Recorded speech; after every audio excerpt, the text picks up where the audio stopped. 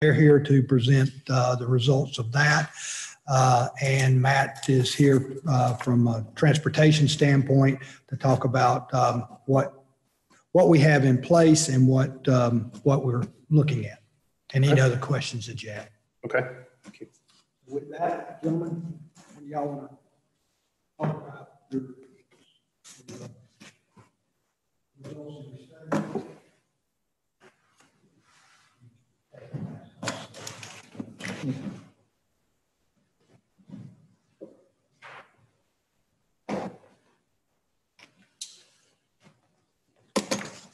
Just for those who aren't familiar, we have radar signs that we've purchased. Can you tell us your name? Sorry, Yeah, Officer Teskey. I'm with the traffic unit, and Officer Fleming is also here from our traffic unit. The radar signs we now have 4 of them. We got the first 2 last summer, and we just acquired 2 more a couple months ago. The signs that we put up, we can either have them in display mode or stealth mode, so we can either have your speed that gets displayed or have it hidden. And we can also determine whether or not it flashes, if it's steady, or how fast. So it kind of gives some warning. So we put up a sign at just north of the intersection of on Hamilton, just north of Ferris. We put it up on June 24th and took it down on July 2nd. So it was over 9 calendar days. But the time we put it up and the time we took it down corresponded. So it was essentially 8 full 24-hour periods is what we recorded. There was a total of 13,847 vehicles that were recorded. So that's about 1,700 something a day, just northbound. Speed limit there is posted 35. 7,059 vehicles. Just over half of those vehicles were recorded as speeding, and that would mean anyone going 36 miles an hour or faster. Of all those vehicles that were speeding, just about 4,700 of them were doing 1 to 5 over the speed limit. 2012 were doing 6 to 10 over the speed limit. There was 254 of those cars that were traveling between 11 and 15 over, so 46 to 50 miles an hour. There was 67 vehicles that were traveling anywhere between 16 and 20 over, so that was 51 to 55. And then there was 30 vehicles that were recorded as traveling at least 56 miles an hour. The peak speed that was recorded was 86 miles an hour. Oh, gosh. The average speed of all nearly 14,000 cars was 31 miles an hour. It's pretty typical that your average is about 2 to 4 miles an hour below the posted speed limit. And then the 85th percentile, so of all the vehicles, the 85% of the cars were traveling this speed or lower, and that percentile speed was 41. So 6 over, and Mr. Carpenter can kind of explain you the meaning behind that. That's more of a kind of a DOT traffic engineering number that they look for when they're determining different factors for the roadway. In short, even though because the numbers are pretty big and you're nearly 1,900 cars a day, 97.5% of all vehicles were doing 45 or lower. That's actually pretty low. Most time it's about 98.5 to 99 point something percent doing 10 over or less. And of the 351 cars that were doing at least 46, that basically equates to about 44 violations a day. How about wrecks? Have there been, how many wrecks have there been? We have actually pulled up data for, there may have been miscommunication for Ferris from Hamilton to Blaine. So it includes this intersection, but also includes the next 2 east as you're going towards going towards the park and towards Centennial Street and the Greenway. There was a total of 12 crashes over the last 3 years in that area. On East Ferris? On East Ferris? East Ferris, the 3 intersections were East Ferris and Hamilton. They had, I believe it was 8 of those were there. There was also East Ferris at Blaine, and then East Ferris at Madison, which is the T intersection in between Blaine and Hamilton. Of all those crashes, 2 were just vehicles actually that lost control and just ran off the road, made a wide turn or took the turn too fast. Both of those were at Blaine. or excuse me, one was at Blaine, the other one was at Hamilton and Ferris. One of the crashes of those 12 was actually someone who's parked in their own driveway. Someone else in that household pulled in behind them, and then they backed in the car. So that one wasn't even really an I've done intersection, that. but it comes up when they do the geographical search. So take out those 3 of those 9, they all involved either 2 cars that just flat out ran a stop sign, and the other 7 were cars that stopped at the stop sign and then pulled out in front of traffic. So there's only 2 that were actually speed related, and those were both in 2017. Hey, Kyle, I've got more crash data up and down Hamilton, so I can add to that. So your speed was at Louise, basically? That's where you were set up at Louise? No, it was just north of Ferris. It was actually the telephone pole right after Ferris. It was after Ferris towards Yeah, Lexington. that way it started clocking vehicles when after that fork right there at Parkway. Right. It comes over the hill crest and you're basically bearing around to the left. As soon as you crest that hill, the radar sign was picking up. I think it was like 600 something feet. Yeah. So it was picking up cars for probably anywhere from 8 to 10 seconds and clocking them the entire time. Yeah. Yeah. Do you have any pictures or diagrams that we can see exactly what you're talking about? Don't. Okay, I'll just Google map it. It's where Hamilton crosses First Presbyterian. Hamilton turns sharp and down and back in. That's where they were. Yeah, and then you'll have But that Ferris first is- intersection Well, with Ferris Ferris. is much north of that, so I mean, so you're talking the about next street. it's starting from that intersection up north, past Harris to how far? Past Ferris to how far north? The Are the sign issues? was less than 100 feet after the Oh, intersection. okay, all right. Yeah, it was literally the next utility pole. So you were reading south on Hamilton. Yeah, so it's facing south. So all traffic, it only records traffic going towards the sign. In this case, Okay. it's a one-way road, so there wasn't any traffic that wasn't recorded.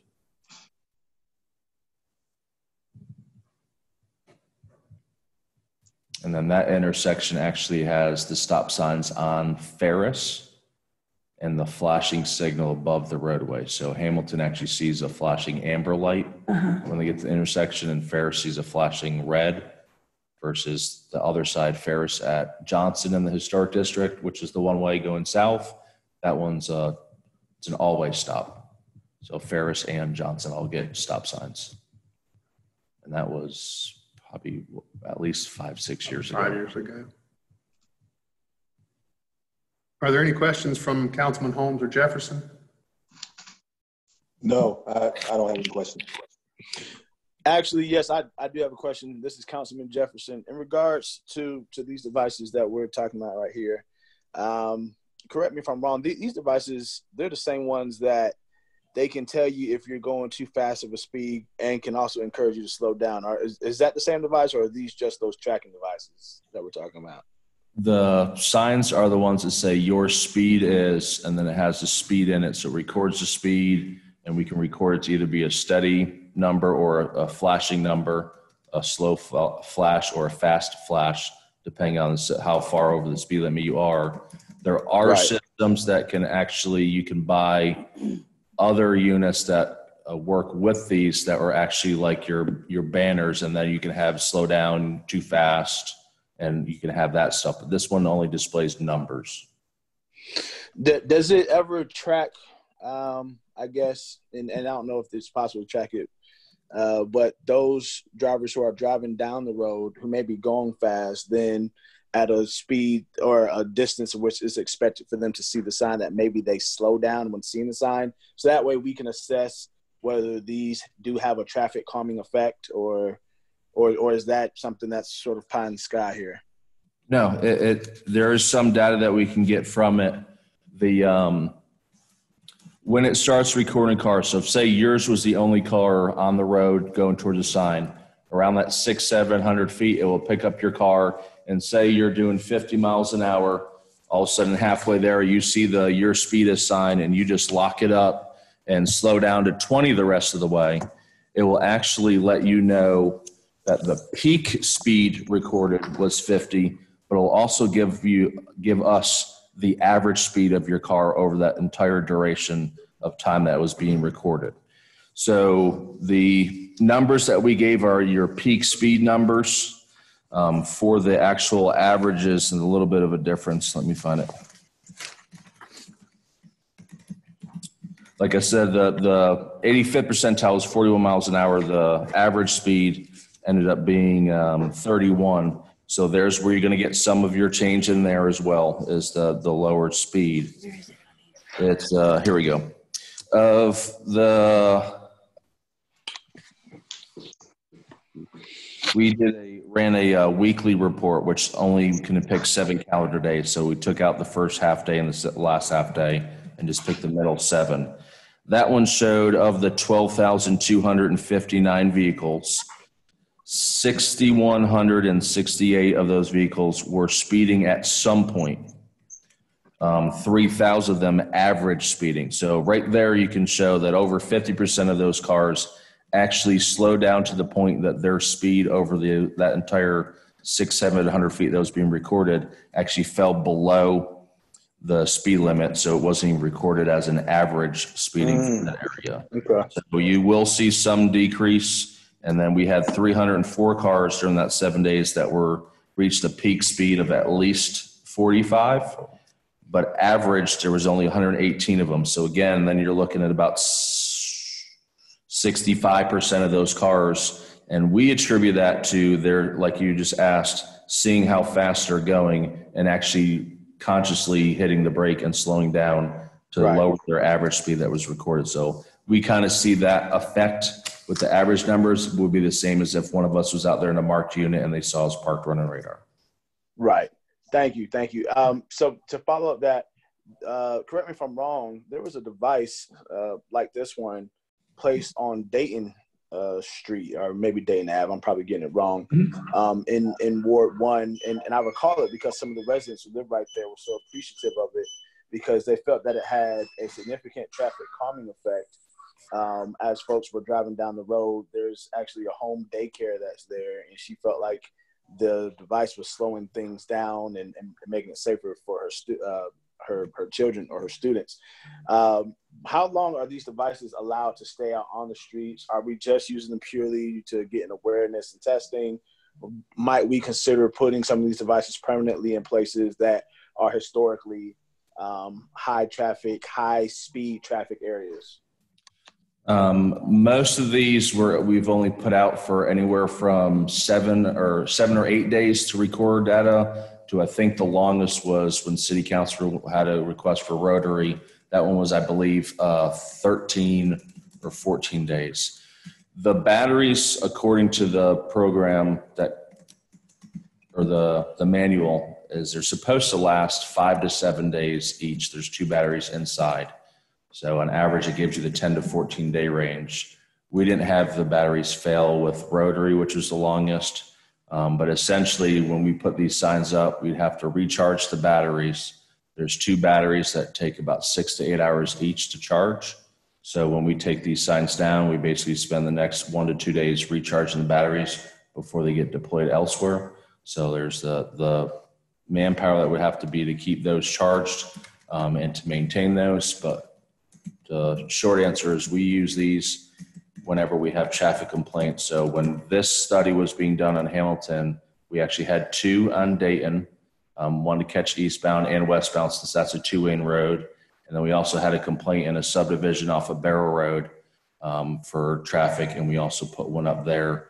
But we normally only put these up for about 7 to 10 days just to collect the data. And then from that data, then we can focus our efforts on enforcement, either our unit or forwarding on to patrol units, or to sometimes when the data comes in, I forward it to Matt Carpenter or Mark McDonald just to let them know, hey, this is the data that we've gotten. It may be something you want to be aware of. And then they can look at it on their end when they're considering speed bumps, speed humps, stop signs, lowering a speed limit, that sort of thing. Okay, thank you. And guys, forgive me for being verbose. Manager McCaslin, quick question, and this may be something that's sort of interdepartment figurations here, but I guess, measuring this as a viable option for traffic calming compared to some of the other options that I know we use. I'm not sure where those price points are in comparison. I get that it takes time to charge and what the manpower looks like, but I'm wondering what what our costs for doing that compared to the cost of putting in the speed bumps and putting in the yield signs and all the other things we use to calm traffic. Do we have any number comparisons on that option of these devices with the manpower to charge versus the other options that we use? Well, Councilman Jeffers, as I was just getting ready to relay to the committee, these signs, if I'm not mistaken, cost in the neighborhood about $6,000 a piece. And these are the battery operated signs. I think they are signs that we can get that maybe you could put up a solar panel. The same ones. Same ones. Mm-hmm. Same with a solar panel or even direct connect to our electric system. So that is something that could be done. But generally you need, in most of these roadways, and I'll let Matt jump in here, you need more than one location. And that's why the speed humps and the other types of traffic calming that we use on a more permanent basis would probably be more effective over the long term. But Matt's getting ready to speak, and I'll let him address that. Okay, thank you. Okay, so first thing I would like to ask, I think we're probably jumping ahead of ourselves if we're talking about speed humps and permanent fixtures in the roadway at this point. To answer a couple of questions that we had earlier, the 85th percentile speed, that is typically what we look at as traffic engineers to see where we ought to set the speed limit. So you don't want to set it too low and create a situation where you've got a majority of the folks violating the speed. In this case, maybe the speed limit is set a little low, but it is a residential area, so 35 is appropriate. And then we would rely on PD to help us out with enforcement. You asked about crashes. So in the area, Hamilton and Ferris, we've had 6 crashes over the last 3.5 years. That's 2017 to today. So that's 3.5 years. At Hamilton and Guilford, we've had 4 crashes over that same time frame. And Hamilton, Louise, we've had 6 crashes. So 16 total over 3.5 years is not a huge number, but it does raise some red flags, especially we've had some angle crashes here recently that we need to take a look at. I've been out there. Oh, yes, sir. Can you identify yourself for the audience? I'm sorry. Matt Carpenter. I'm with the Transportation Department. Thank you. So I've been out this morning and really have only had about 5 hours to start really digging into this. So there's going to be more things that we want to look at.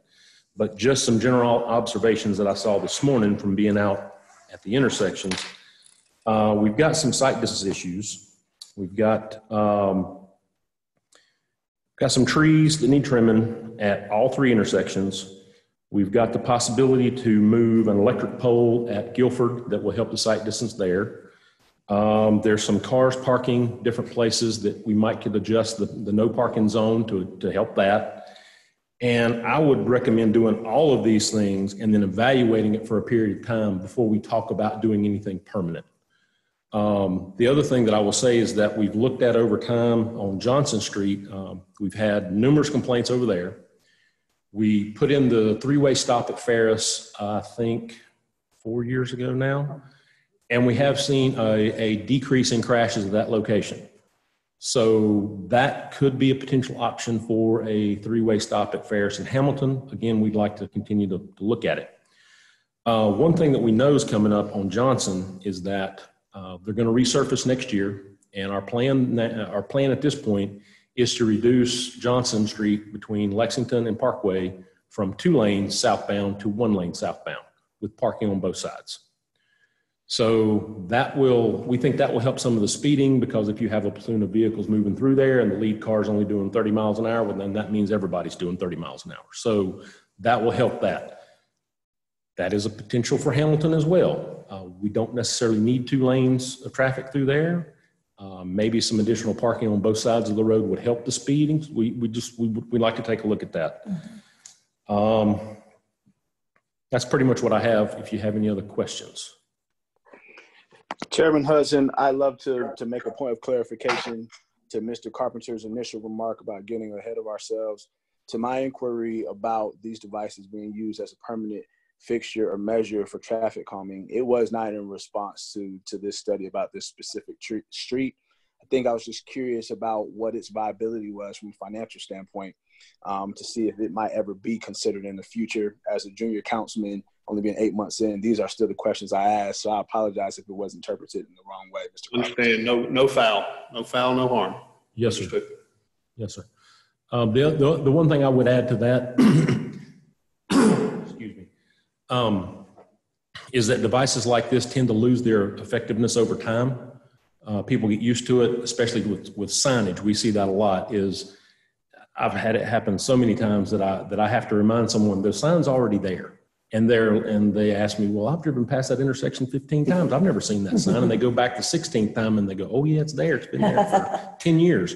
So yes, there's some short-term impact that is positive, but then the long-term, you see that effectiveness drop off. So We saw that at Rotary an awful lot. Yeah. Put a sign up and then things slowed down for a day and you took them off and it was the next day right back up. I will comment, coming down Hamilton, the parking, the on-street parking on Hamilton is obtrusive at best. It's in the way, especially where the two roads come. You have a merge plus on street parking right there. If there's a way to let the merge happen separate from merging into another lane, if you make Hamilton one lane right there, that becomes two lane again.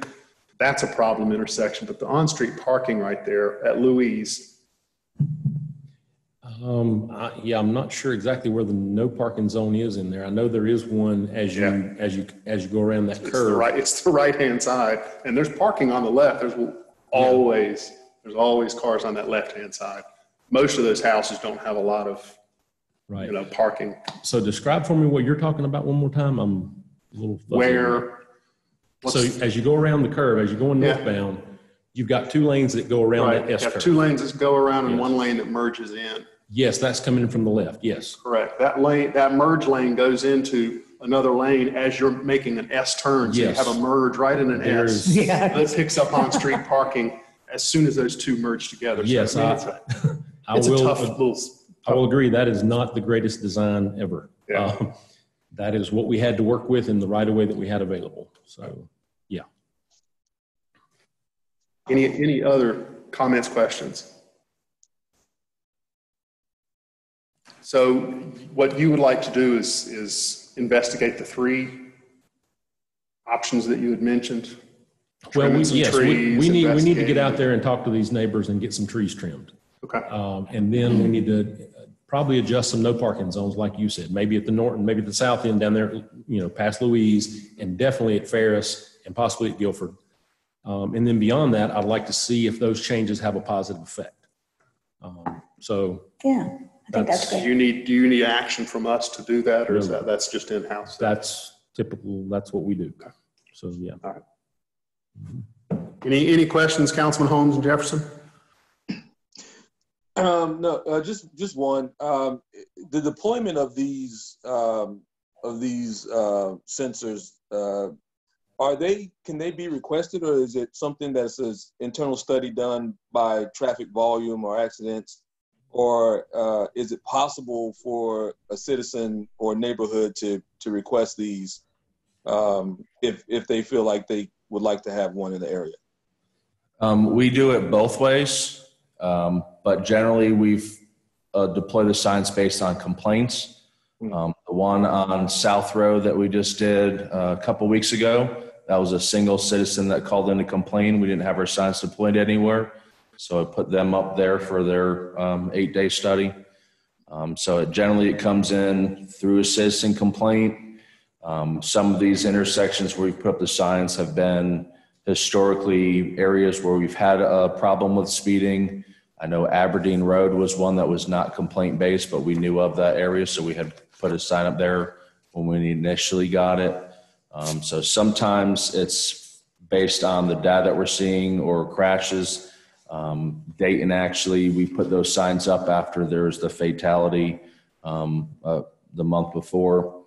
So we put those signs up, and even though that traffic fatality was due to a stop sign violation, not speed related, because there was a crash in that area and there had been some history of speeding there, we deploy those signs, and that was without a citizen complaint. But yes, citizens can call in and complain.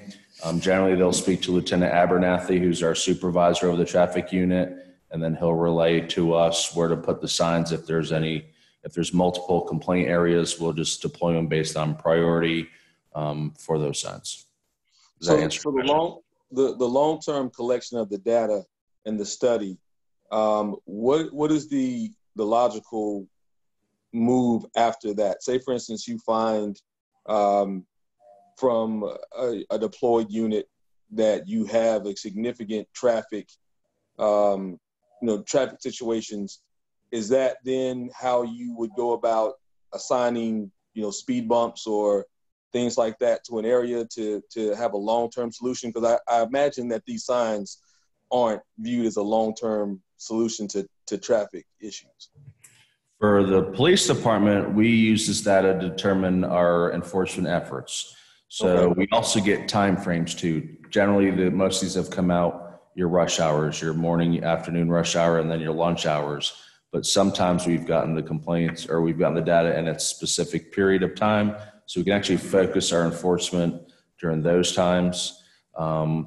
It also gives us a way to basically monitor everyone 24 hours a day, when sometimes because of call volume, we may only be able to focus for 1 or 2 hours a day or an hour every other day to try and catch speeders or to figure out if there is a speeding problem. So that helps us there. As for the speed humps and long-term stuff, that would be something Matt Carpenter will get answered here.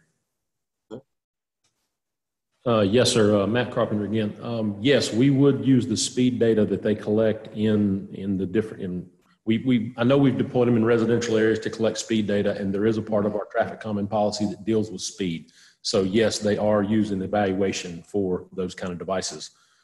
Does that pretty much? Yeah, no. That's exactly the question I had. I didn't, because in data collection, it can show different things to different departments, and I was just wondering if you were sharing the data that you collected with transportation to be able to speed up the time it takes to determine where traffic calming needs to happen around the city. So that's exactly the question. That's exactly the answer I was looking for. Thank you.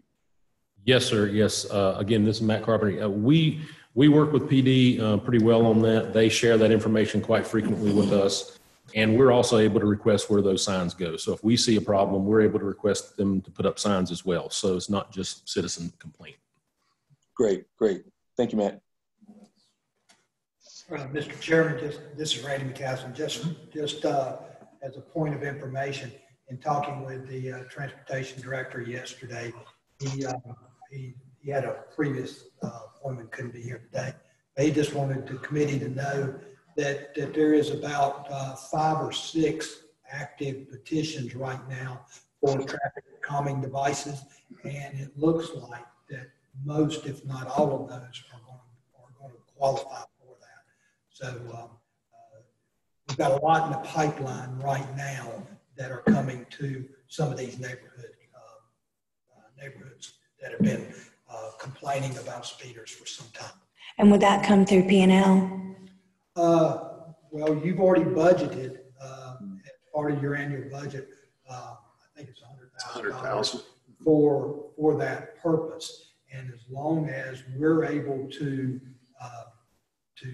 get, if they qualify based on the policy that you've adopted, and we've got funding for it, we'll move forward with that. Now, at $100,000, probably what we'll do is group them all together and try to do them under one contract. So a $100,000 contract would come back to the finance committee for approval. But it's because of the size of the contract, not necessarily the individual. If it was a smaller contract, say $60,000 or something like that, for 1 or 2 projects, then that wouldn't come back through finance. We would just move on forward with the project because it's in accordance with the policy that you've already adopted. Okay, so just for instance, and not to take away from Hamilton, but you know, I'm dealing with Kensington currently. Is that one of the ones? One of them. Okay, all right, That's on great, record already, perfect, yes. perfect. Yeah, I just And this was a just not given policy that that- information, so thank you. This is a policy the P&L created 2 years ago and we adopted. So it's, I mean, we can always revisit the policy, but it's already in effect. So it's self-fulfilling. They'll Perfect, do yay. it according to how the policy states. So there's two other brief things I would like to bring to your attention for a little later. One is I would like for us to look at our special events policy. And Councilman Holmes and Jefferson, I'll put these in your mailboxes. And all I want you to do is look at this policy and come back to the next meeting with an idea of a definition of the policy that you would like to see. Because at the moment, we don't have a definitive policy of how we decide what is co-sponsored and what is not. It's left up to the discretion of the committee. And I'd like us to get a little bit more firm in our policy of this is what we do support, this is what we don't support, so that there's no conflict of interest and there's no conflicts between the nonprofits that basically do the same thing, so that we're not supporting one and we are supporting another. So I'd like for you to think about coming up with a firm policy of how we designate what co-sponsored is. The other thing is we had talked in our last meeting about creating a subcommittee to discuss and to get moving on our downtown marketing and branding initiative that we talked about during our retreat. And Mr. McCaslin and Mayor and myself have come up with a list of people that we would like to be on that committee. And I'm running it past you for information, as well as for you to tell me if there is anyone else you think should be on this committee. And you don't have to do it now. You can email me and we can talk about it. But I would like this committee to be composed of Councilman Holmes to be chair of that subcommittee and to be the reporting councilman back to the P&L committee, like Greg Ferguson, to serve on that as well, and then have a representative from Forward High Point, which would be Ray Gibbs, since he is up Forward High Point, a representative from Market Authority, one from the CVB, and one from the Chamber of Commerce. I'd like to keep this subcommittee no more than 8 people, simply for the fact that I don't want it to get so big that it becomes laden down with discussion. We're still at the early phases of this, and I'd like to get something rolling. So those members I would like to begin on this committee, and if you'd like to add or have ideas, email them to me, and I'm happy to talk about it. But that's how the committee will stand as it is, and we will work in the next month to get that committee meeting and up and rolling, and should have a report to you 2 meetings from now. Yeah. Well, as a BSBA in marketing, I'd love to be on that committee as well. And I'm on Forward High Point, I'm the liaison, and so. Okay. All right. Anything from Councilman Holmes and Jefferson? No, just happy to be involved. One final question for either the officer or Mr. Carpenter. In terms of process for the traffic signals, signage, I'm sorry, is there a formal process that for the public to be able to actually request this, or is it just calling into either the police department or to the transportation department to get that? Is there a link on the website that the public can use that they can get this, request one of these sensors to be put in the neighborhood? Right now, there's no link on the city website. What we're in planning right now is trying to figure out how to get a link onto the city's website, as well as to make our one-page reports, the numbers I read you, public information. That way anyone can go in and just pull up the results of the traffic study. Right now, people either do one of 2 things. They'll either call the police department on the main number, the 7940 number, and get referred to Lieutenant Abernathy. They'll either reach him or reach his voicemail, and he'll forward it on to one of us to put up, myself or Officer Fleming.